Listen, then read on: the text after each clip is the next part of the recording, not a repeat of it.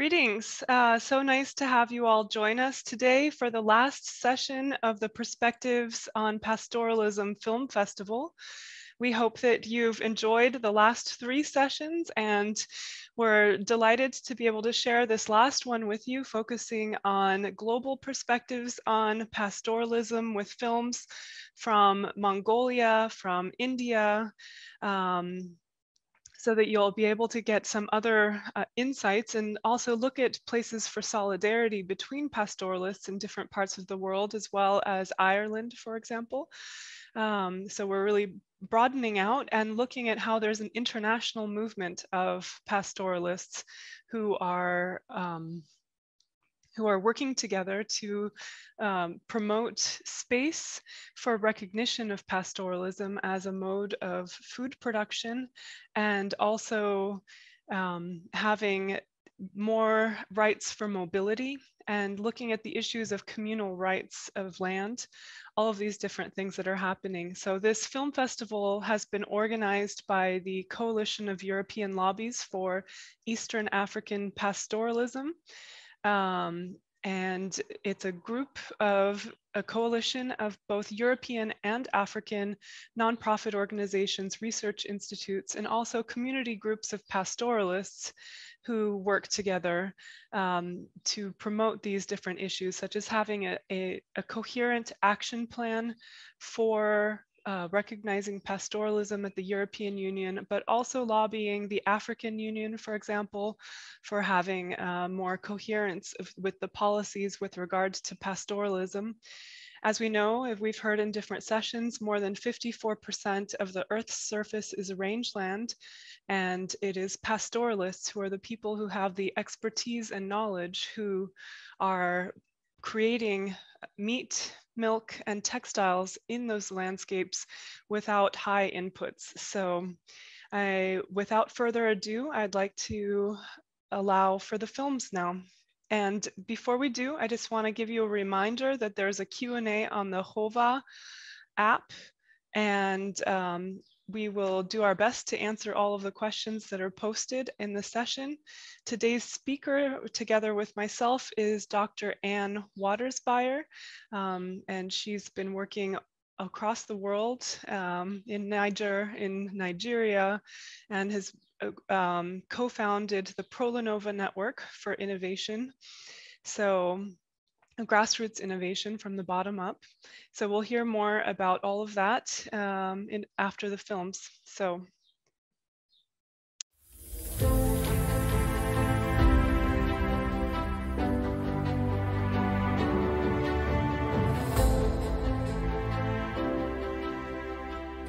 On about 40% of land on Earth, rainfall is highly unpredictable.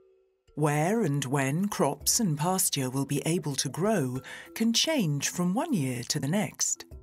Food production systems that depend on predictability struggle to control these natural environments, even with costly investments. This option was never truly sustainable, and with global climate change is meeting its limits. But depending on predictability is a choice. It does not need to be that way.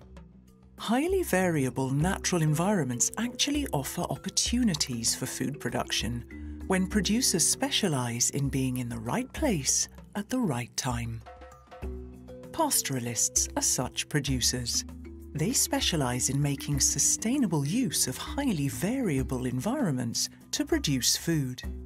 By managing their animals' grazing itineraries to match the changing opportunities in their landscape, they can keep their herds in a relatively stable condition. They track beneficial combinations of forage plants and highest concentrations of nutrients. This keeps their animals on the best possible diet that only a variable landscape can offer. When they have the freedom to move to the right place at the right time, pastoralists make sustainable use of the natural environment and produce organically for domestic markets and export. Conventional food production systems that choose to depend on predictability need to combat variability to control the natural environment. With climate change, the natural environment is becoming even more variable everywhere. This is now our common future. If we learn from pastoralists, environmental variability can become an asset. They are walking the path to sustainable food production systems in the face of climate change. By sustainably turning environmental variability into food, pastoralists are already in the future.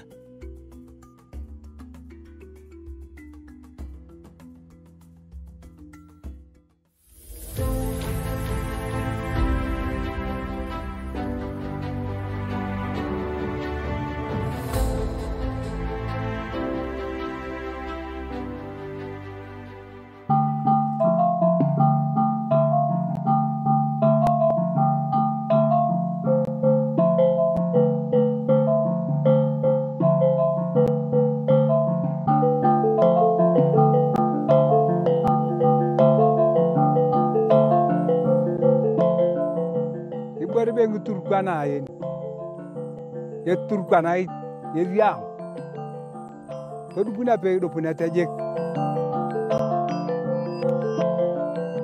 ya kalau ana ka pa ko ayang yana gulei na lo to mangun dada ka ba janga tu ko ayamoru tamade nga ke ke pi alo moru tamade ni chorini kai ani ngoni buni akolong yatinga akolong akwap kirituni the wani epita akolong na ankar kwalu gogo di akolong na balale ankar kwalu ki akolong abuni ne buya karu ope ani karulu che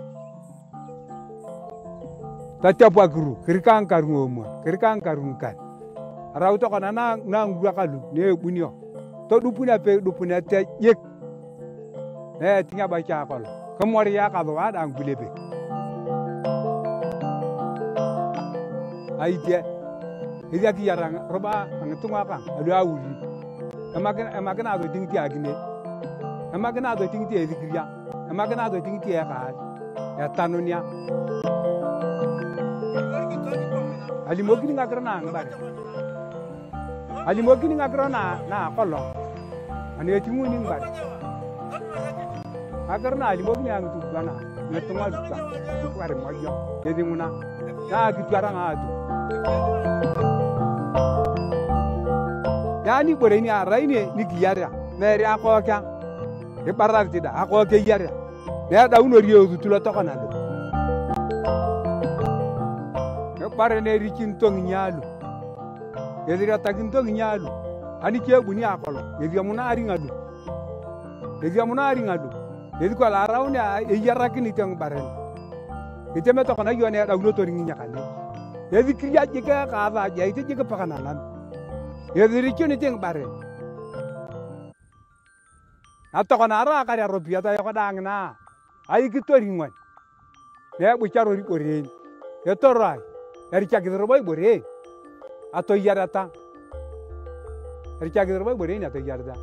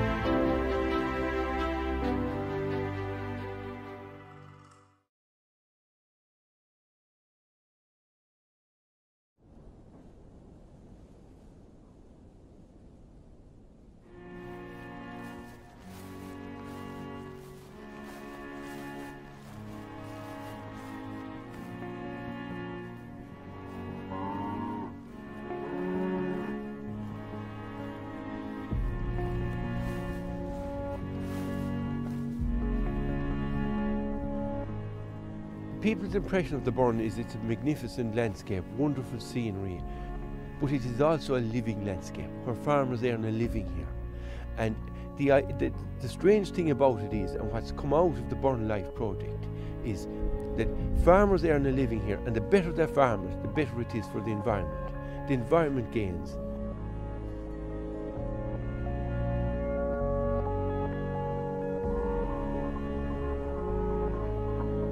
Sometimes when you think about farming, you just think about food. And food, of course, is really important. And the stuff produced by the farmers at the Burn is top quality, and it goes all over Europe. It's really good food.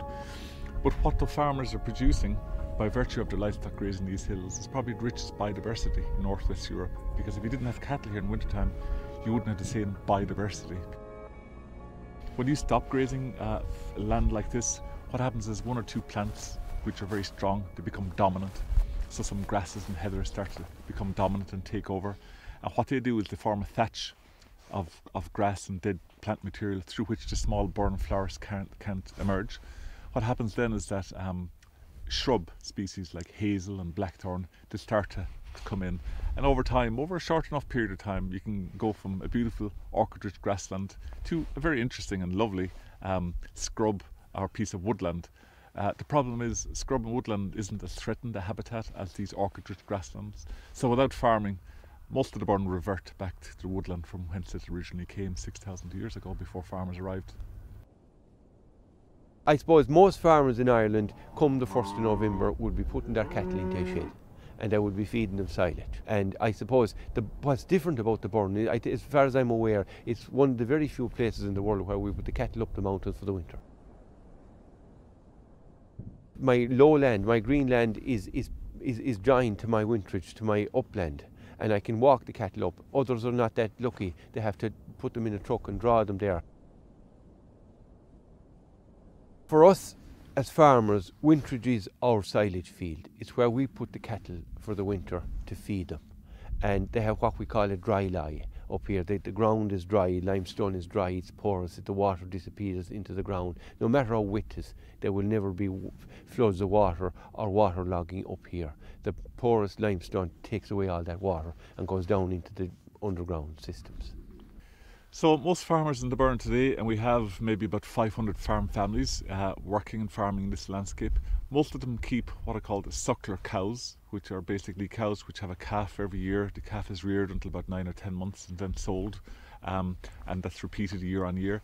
So most farmers here will be small scale, maybe 30 or 40 animals would be fairly typical. And they use the Burn then for what we call winter grazing or winterage.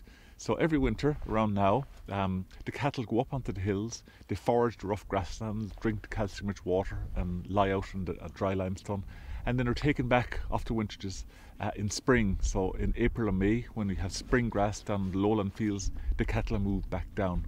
So that's how they really operate here. It's a livestock-based system. It's all grass-based as well.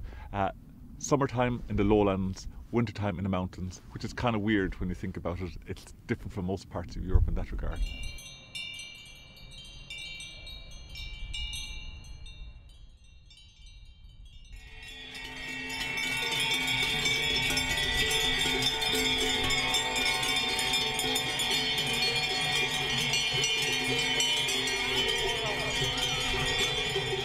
First of all, we have the local music bands with the concerts.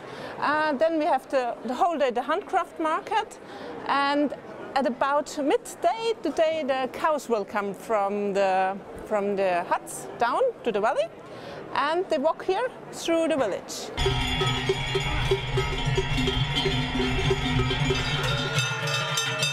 The cows had decoration with mostly religious figures and fresh flowers and also colorful bands.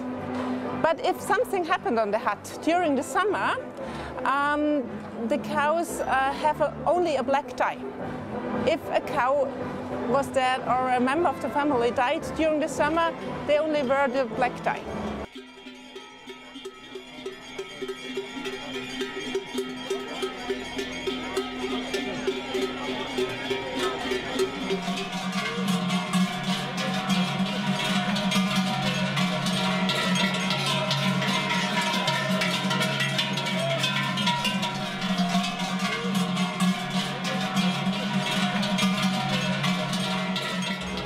Since we have farmers in the Tyrol, there are also huts in the mountains, up in the mountains, where the farmers bring their cows during the summertime because of the fresh grass. And they stay there for the whole summer. The farmers go up about in June, when the snow is away from the mountains, and they stay there the whole summer. And we all take part and celebrate that the farmers come back to the valley.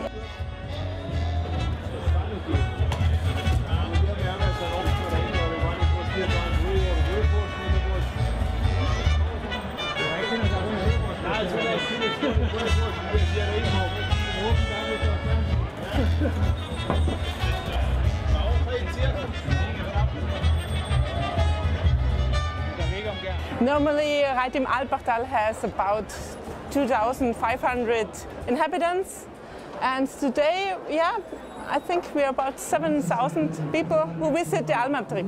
And they come from everywhere, from many people from France, but also German and from Netherlands. We also have American people here, and yeah, from all over the world. Well, there's a practice known as transhumance, which basically accounts for the movement of livestock and their owners to avail of seasonal grazing. And obviously in most parts of Europe there's amazing cañadas or cattle routes via which cattle were brought onto the hills, usually in summertime when the hills were less cold and there's better growth on them. But in the Burren we kind of do the opposite. We take the cattle to the hills in wintertime. And the reason why we think that practice, that kind of reverse transhumance practice developed here, is because probably of the lack of water here in summertime.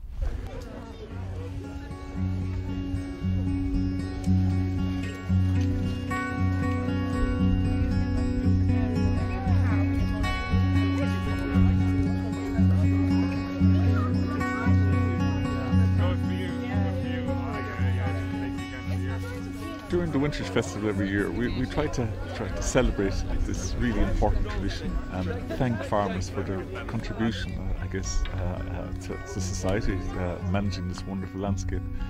And we do it in a very authentic way by reenacting a cattle drove. So we have a farmer, Timmy Lanand is here, who's farming on Abbey Hill. So Timmy's going to take his herd from New Quay and across an old green road onto the edges of Abbey Hill, where the cattle will spend the winter time. So the lovely thing about this is the farmer invites the broader community, local and visiting community, to join him on the cattle drove and share some stories about farming. Firstly, I would like to thank on your behalf the Lanand family for making the cattle available and allowing us to help them to do what 700 odd farmers will do this month, put the cattle out onto the mountain.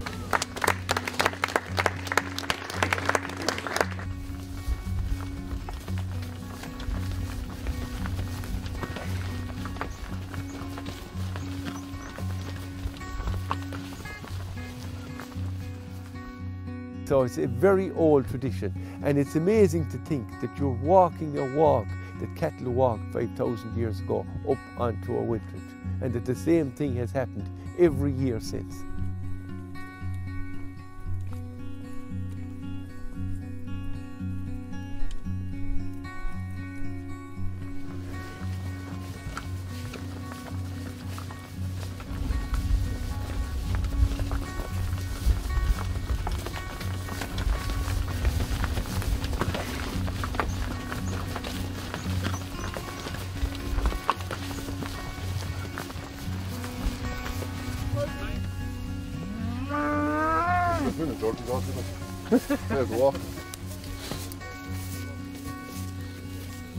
We celebrate the Winters Festival every year around Halloween, or as it was and still is known, Samhain. And that is very much an inflection point, I guess, in the farming year. It's when, you know, the summer pastures had been grazed and the winter fodder had been saved, when the cows were starting to go dry. So farmers are starting to prepare for the winter ahead. And for us, it's a way of telling the world, like, these traditions are still out there, but we need to cherish and value them, and we need to hang on to them, because what they deliver in terms of our culture is so important.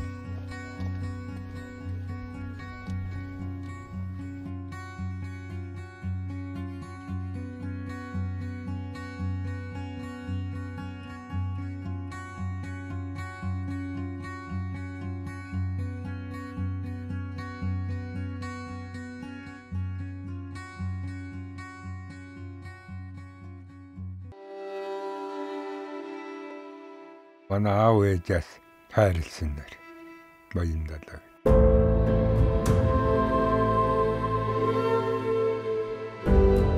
Одоо биднүүд бол өөрснөө тухайн хүн гэдэг.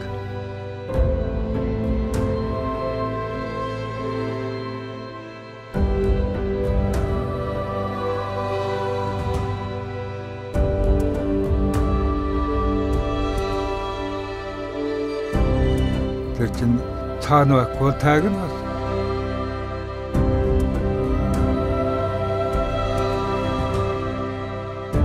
Галтуулаад өвлөөд ил задгаа хондог хүн.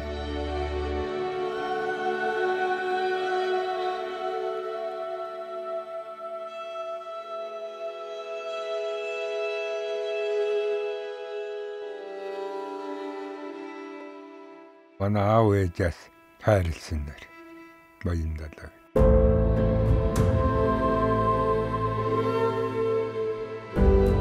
Одоо биднүүд бол өөрснөө тухайн хүн гэдэг.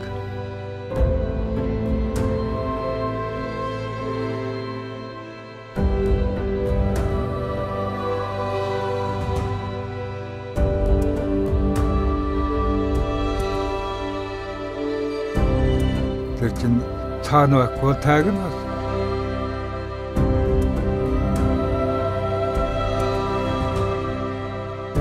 Галтуулаад өвлөөд ил задгаа хондог хүн.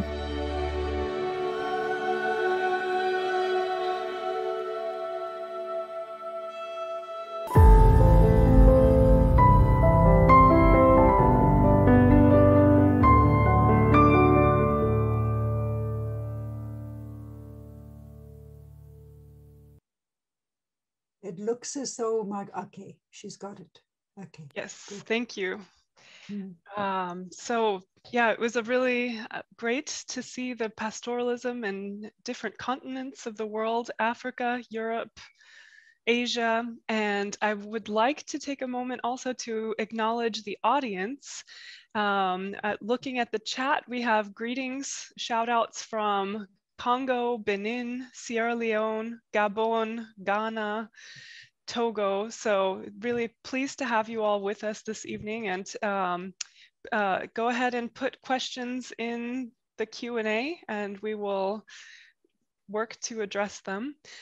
So it's Dr. Ann Watersbear and I are here, and she and I have been working on this film festival since 2019 actually, and really worked hard to bring together a collection of films that we thought would speak as much as possible from the perspective of the pastoralists themselves, to show the challenges, to show the joys, to show the complexity of life. So it's not just pastoralists that need to be saved from drought, or pastoralists that are overgrazing, but these are real people who have real challenges and real life histories and life struggles. And we really wished that Lupa Pius could be with us this evening. He himself is a pastoralist from the Karamoja region in Uganda with the Dynamic Agro-Pastoralist Development Association in Uganda.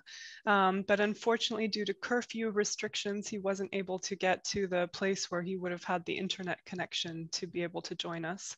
So unfortunately, he's not here, but we'll do our best to share as much as we can about pastoralism. And Anne has been really working hard for a long time with different international networks. So she has a wealth of knowledge on this topic, and also worked recently on the Global Rangelands Atlas as well, and the GAP report that was going through, and now also the International Year of Rangelands and Pastoralism. So I'd like to pass the torch on to you, Anne, if you could speak about your experiences of doing this kind of solidarity work across international borders. Thank you, Margareta. Yes, it's the kind of work that I've been doing for quite a long time. I've been involved with pastoralism since the 1980s. And now I'm retired from research work, but I'm still very much involved in networking, and particularly in CELEP. You introduced CELEP, the Coalition of European Lobbies, Eastern African Pastoralism. And in CELEP, we've really discovered how important it is that different organizations in Europe, those are the ones that started CELEP, organizations in Europe that were working on pastoralism with pastoralists, pastoral development, and realizing that they could have more influence on the framework conditions for development work in pastoral areas if we worked together and brought our voices together in trying to influence policies in Europe about how pastoral development is being done in Africa. And of course, for that, we really need to have very, very close collaboration with the pastoralist organizations and the research and development organizations in Eastern Africa. And we've found through this collaboration and this sharing between the European organizations and the Eastern African organizations, we've gained much more information on both sides. We've found common issues across countries, even in Europe, pastoralism in Europe. And we've gained a deeper understanding of the importance of pastoralism. And to do this kind of work, we've really found we can support each other in lobbying, in advocacy to create favorable conditions for pastoralists in Europe and in Africa. And we really found that working together with the organizations in Africa has actually helped us to strengthen our voice in Europe with the European Union, a European Parliament, but also in our countries.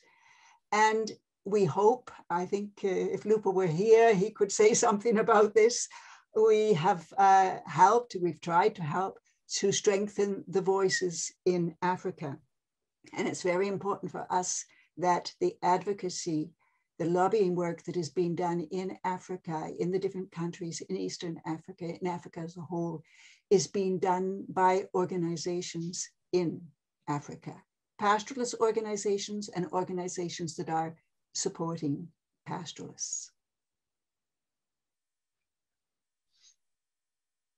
Thank you, Anne. Yeah, it's great to have a bit more insight on the history of how CELEP formed and also how it has evolved over the years to really put forward the voice of pastoralists in their own national context. As we've seen from the films, I think especially in session 3, the one that was earlier this afternoon, that even within the national context, the situation in terms of the power dynamics of pastoralists vis-a-vis those who are in power in the capitals, those who are in making decisions about licensing for mining, which we saw in session 1, in undermining Karamoja, and who's giving the contracts to the foreign investors coming in for the game ranching in Olosho in Tanzania, who's putting out the calls for the dams that are being constructed and completely changing the flooding and that the agro-pastoralists in Southern Omo are doing. It's like the people who are making those decisions are not the pastoralists.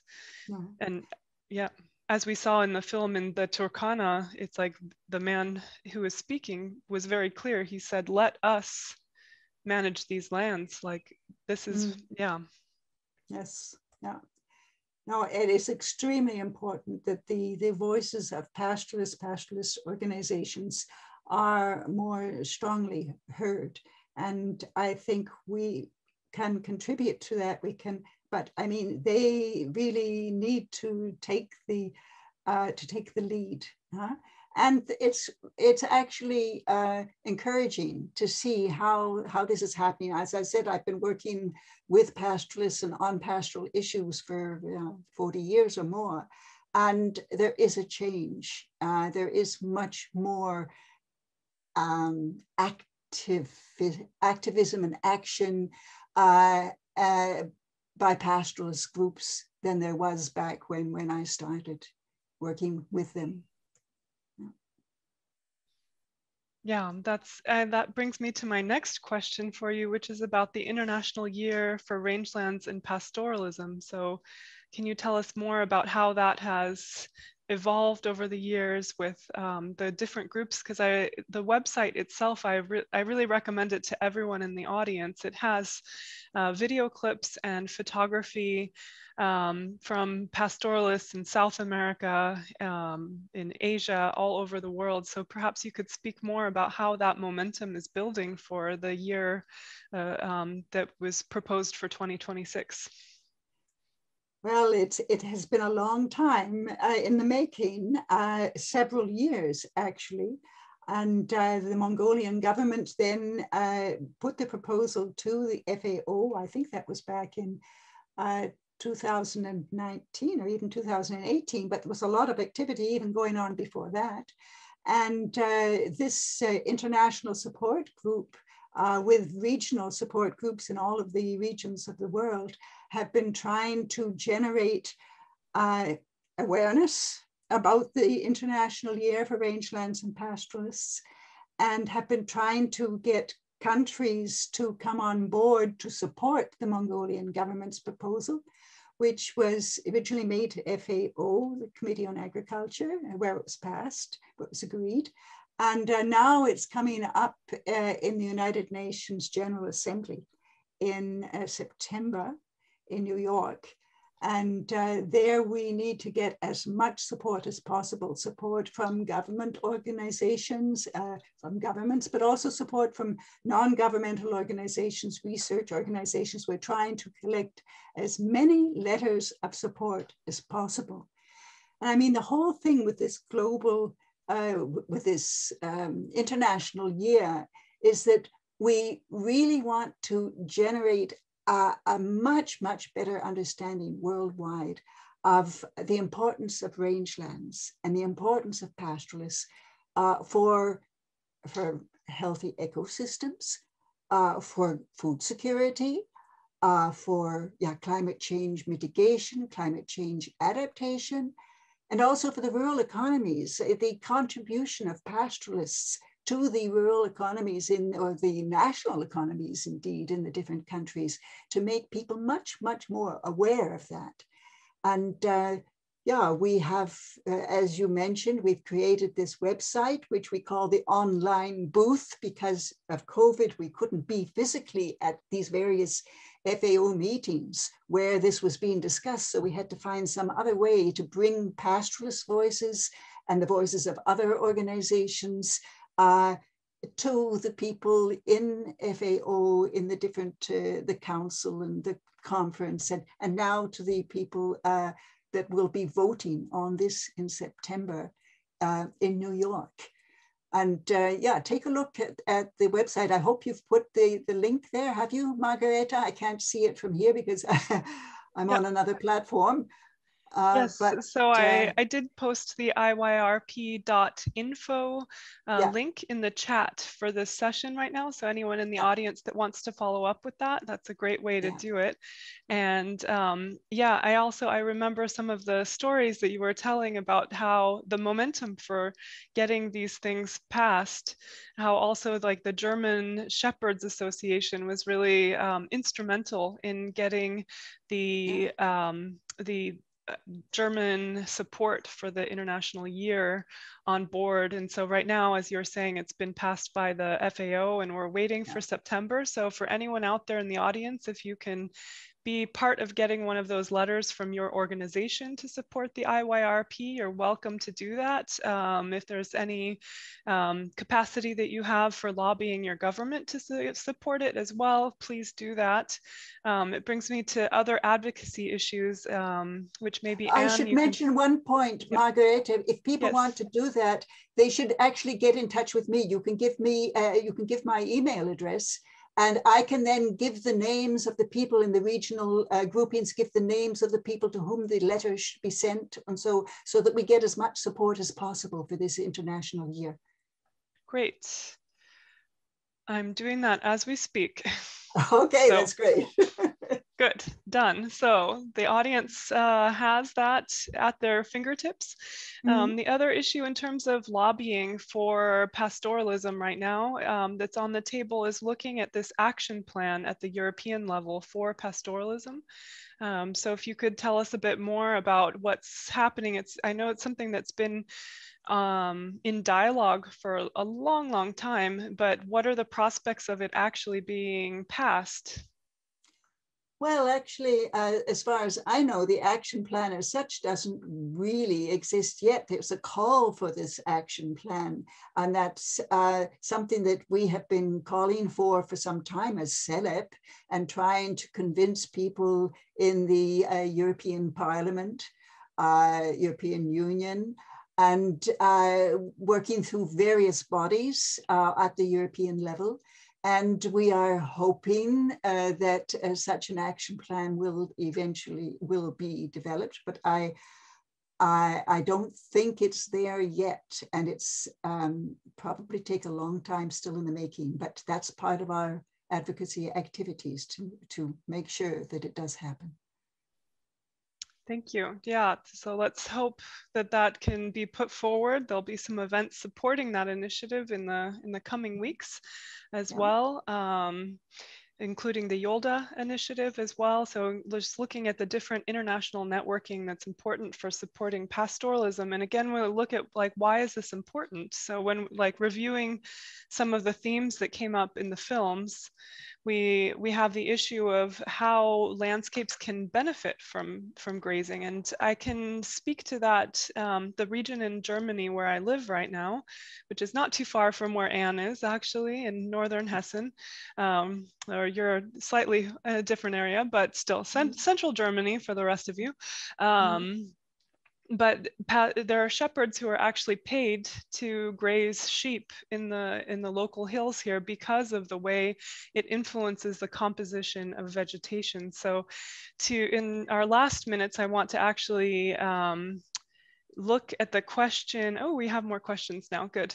About the issue about variability. So in the chat, or in one of the sub questions, someone had said, what kinds of variability are we looking at? Is it just drought and non-drought? And so I would like to add that the variability is also in the plant composition. So it's like, as they were saying in the film in Cattle Drove, they're saying, you know, like when you stop grazing, some plants will become dominant. And that's also what the man in the Turkana film was saying. He's like, when we are grazing, we are preserving the rangeland. When we stop grazing, it's drought that's the enemy here, that's creating damage to the rangeland, but it's not the grazing, because when we have grazed enough in an area, we move on again with the mobility.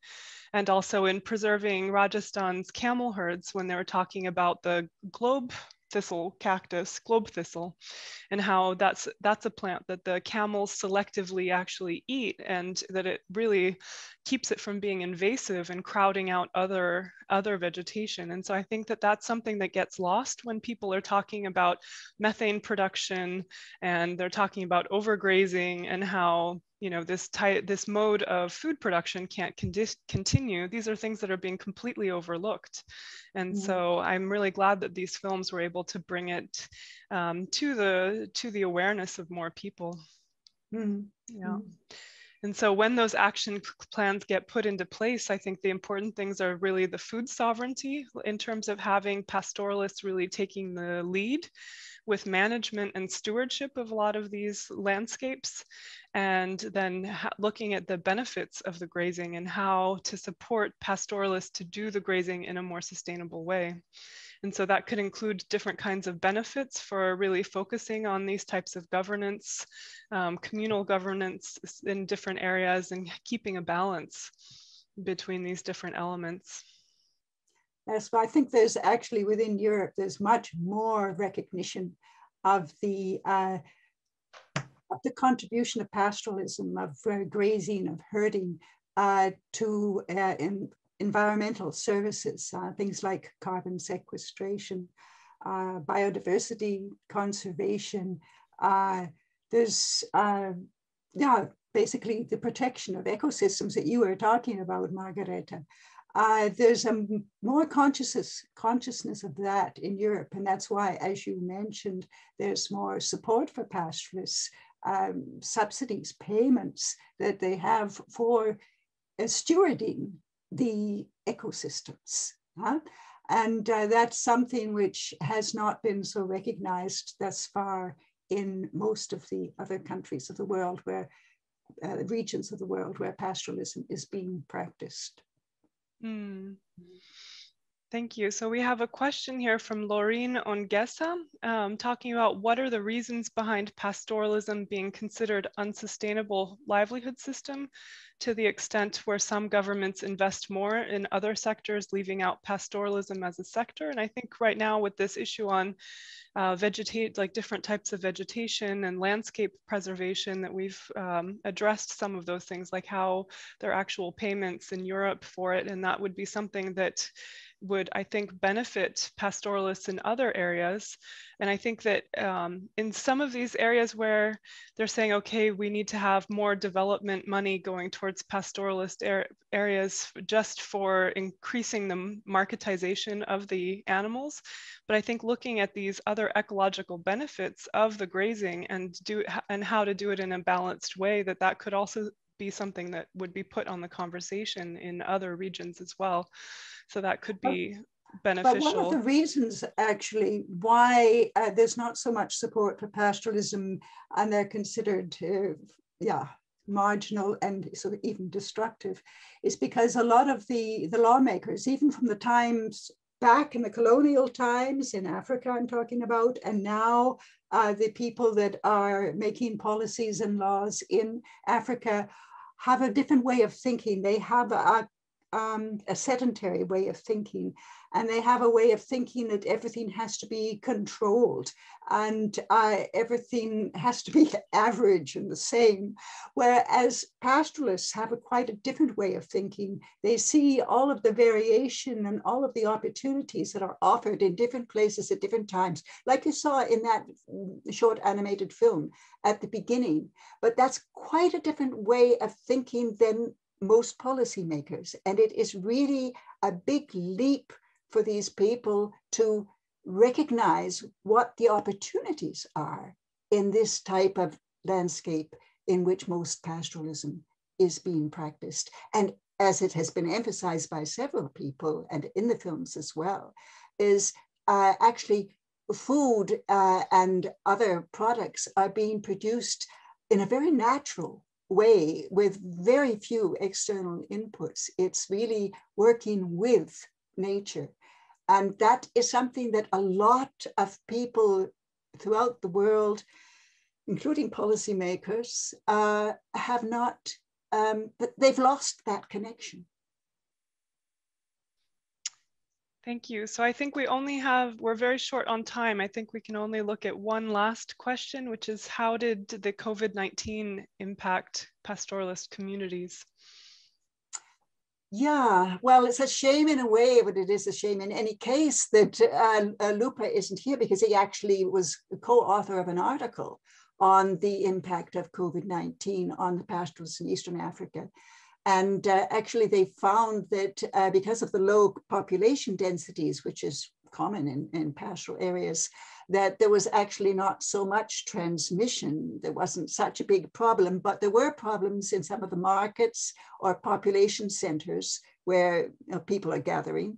And that was sort of where the focus should be on trying to prevent transmission. But the biggest effects of COVID were actually the secondary effects, the lockdown, the closing of the borders, not being able to move the animals, whether it be for grazing or for marketing.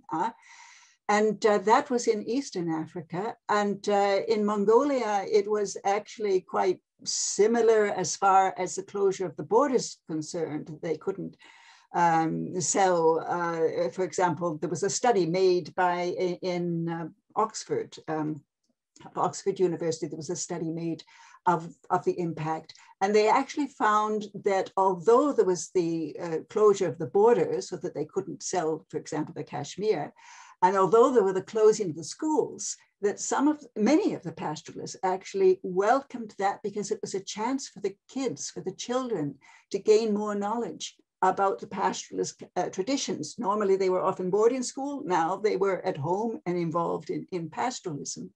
And they also, because the Mongolian government started very, very early with good communication about COVID, there's actually, at the time that the study was made, 2021, there was no case of COVID among the pastoralists. Thank you so much, Anne, for discussing that last point. Unfortunately, we have to close the session. We've come to the end, so I just want to put out a last shout out for films. If anyone in the audience, if you've made a film, if you know someone who's made a film, or if you come across a film in some context, you could encourage the filmmaker as well to submit for the second edition of the Perspectives on Pastoralism Film Festival. In this next edition, we have more co-directors, including Hussein Vario from Kenya and Kedibone Cheu from South Africa. As well, and also Lupa Pios, who couldn't be with us today, from Uganda. So we'll have, and also Anthony Denayer from Belgium, who's with Veterinarians Without Borders, and he's also been really helpful and supportive with getting these sessions organized. So yeah, I'm glad that we could have this time together. Thank you to everyone in the audience for your attention. Thank you to the speakers. Thank you, Anne, and have a good night, everyone.